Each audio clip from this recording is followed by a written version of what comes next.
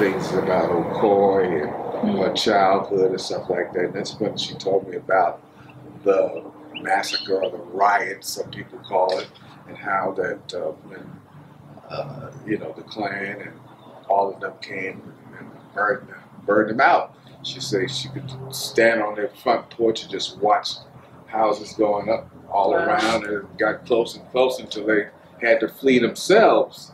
And they fled to the swamps and hid out in stump holes.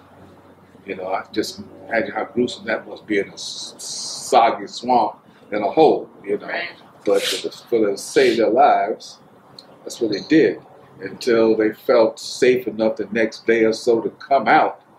And when they came out, luckily enough, there was still, and then he had livestock, he had animals, so they were able to hook the mule up to a wagon, and he sent her and the children at the time onto Apopka through some of the back trails and stuff like that.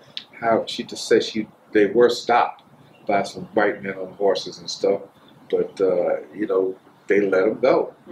I guess some people, they knew white people too. Yeah. They all weren't bad, but